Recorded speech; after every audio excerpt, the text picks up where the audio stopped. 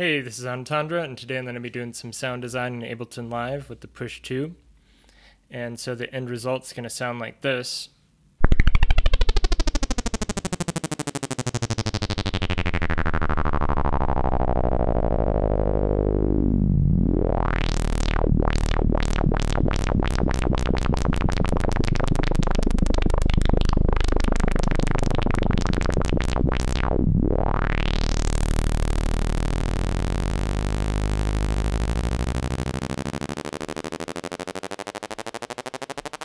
I'm going to be starting from this init patch, a basic saw wave, so it sounds like this. And right off the bat, you'll see that all of my macros here are mapped. So I can move the cutoff and the resonance and different things in Serum, the macros here. And the way I accomplish that, if I minimize Serum here, you can go in here and you can see that it's all configured. So the way I did that is just the normal way you'd MIDI map stuff is go and hit configure, and then you go and click on each parameter you want. And then what I did was just right click and say save as default configuration. So now every time I load Serum up, it has my configuration saved and I don't have to redo that. So I highly recommend doing that with all your plugins. And so yeah, let's just get right into it. I'm going to go ahead and turn on the filter. And now I can adjust that. Sounds like this. Can add some resonance, some drive,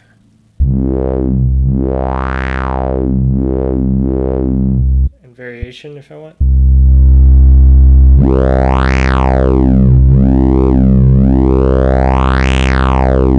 So in this case it's the fat knob.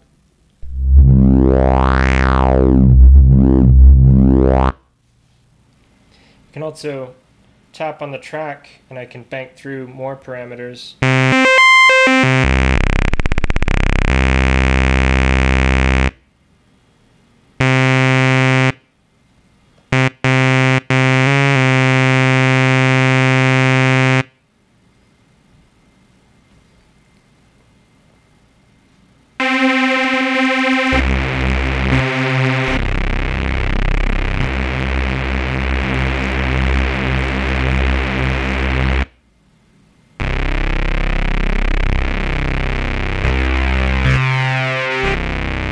It's the unison, and I can go to bank 3.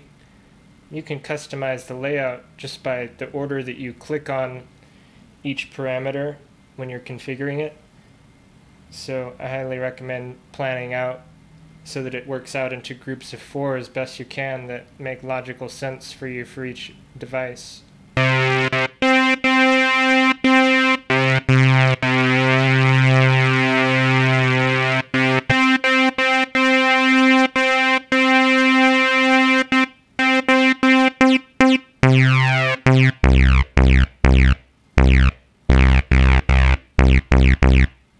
So without random phase, it sounds more snappy like this. And with the random phase, it sounds more soft and wide. So it just depends what you're after. You can try different warp modes.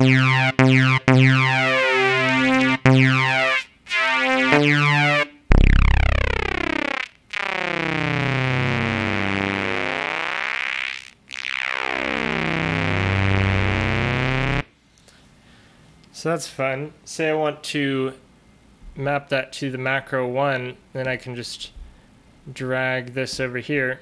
Now that's mapped. I could also map the cutoff. So now both are mapped to macro 1. So now when I turn that in bank 1,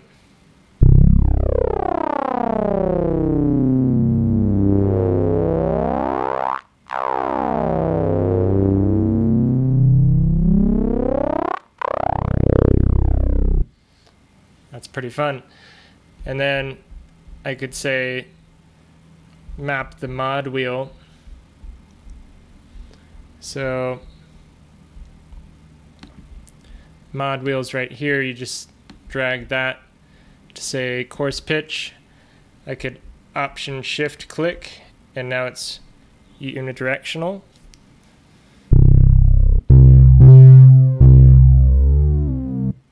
Now if I hit shift and I tap on this, or select rather, now I can switch to the mod wheel mode, and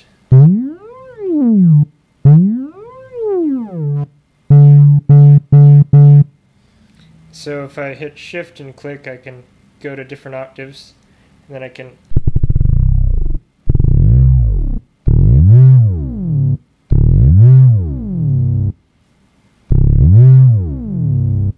so that's shifting over 2 octaves.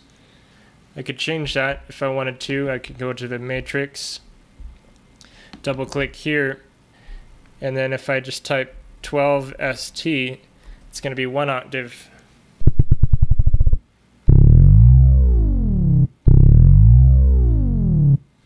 Or I could type 36 ST.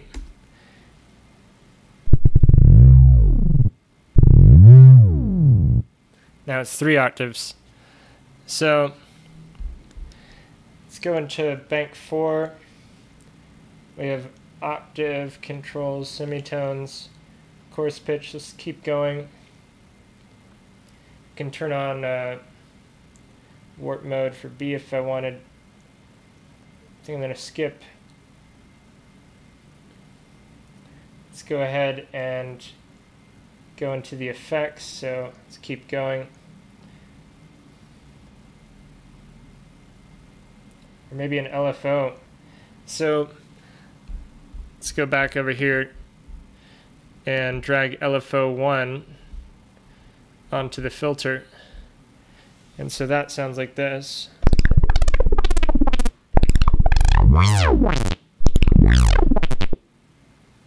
And then I can go back to bank 1,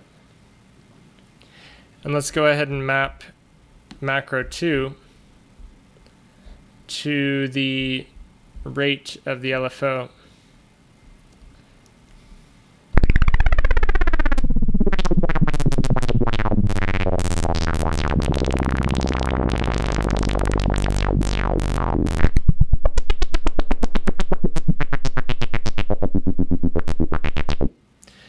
Then I could also turn on the triplet, dotted, and turn off anchor. And let's see what that does.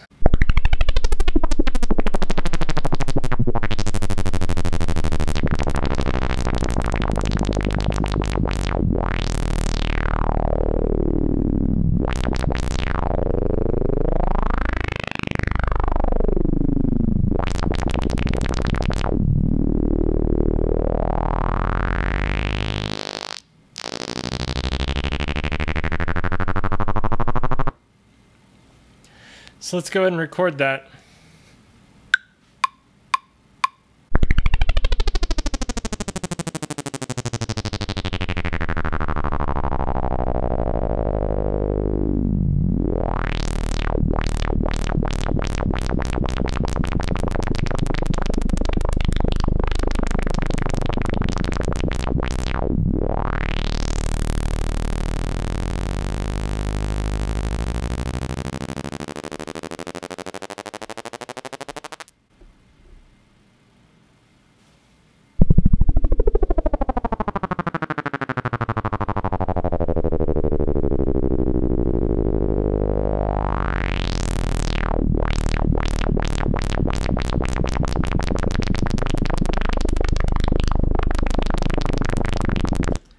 So now if I click here, you can see all of that information recorded as MIDI data.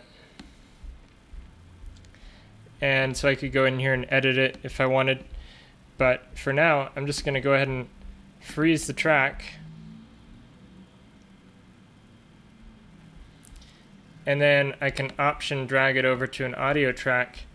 And now that keeps this MIDI data. If I want it for later, I can just mute this. And then I have this that I can mess with more if I want. And so for now, I'm just going to click on this to go to the sample in the browser. And then I'm going to control click and rename it.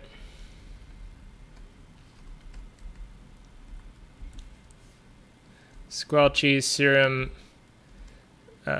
LFO. And then there we go. Sounds like this.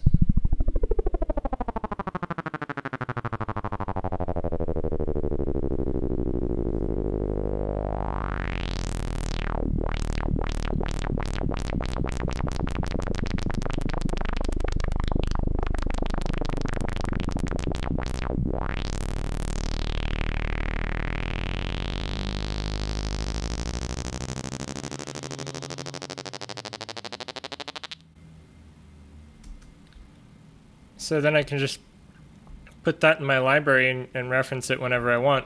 And then, you know, I have a whole collection of different samples I've made, and I can just flip through these at any time and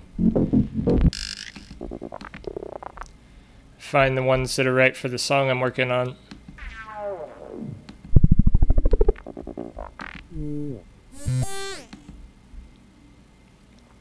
So, I hope you found that useful. And check out my SoundCloud. Like and subscribe if you like this video as well. Peace.